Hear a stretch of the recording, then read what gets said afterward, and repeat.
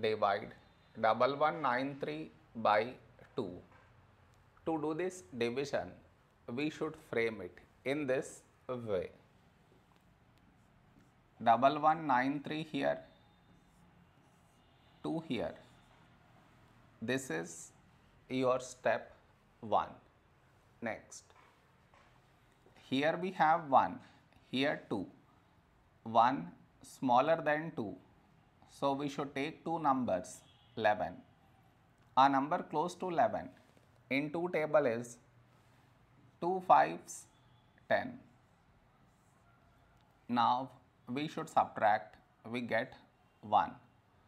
After this, bring down the beside number, so 9 down, so 19. A number close to 19 in 2 table is 2 9s 18. Now we subtract, we get 1.